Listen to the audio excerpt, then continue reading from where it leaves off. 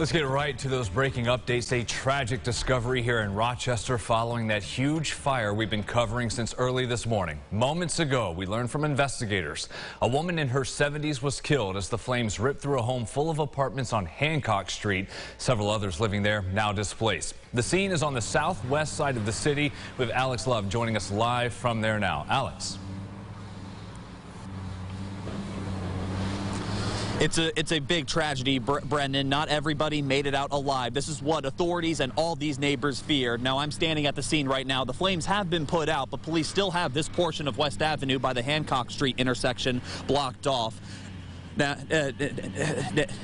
they are actually getting ready to demolish the house. You may be able to see, since no one else is trapped inside. The fire broke out just after 4 a.m., but during that time, Rochester police were also called to the apartment home for reports of a domestic dispute happening at the same time. Investigators have not linked the two calls together or said if those involved in it started the fire, but flames seem to be spread from the lower level, trapping the victim on the third floor.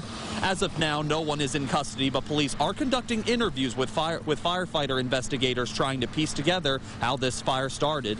In the meantime, several people are left homeless and are relying on Red Cross and neighbors to find warmth and shelter.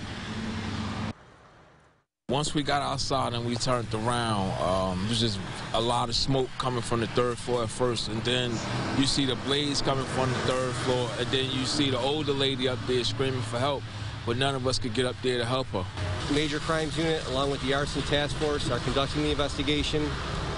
We are in the process of determining what connection the initial domestic call had to the building ultimately catching on fire. There are no suspects in custody at this time.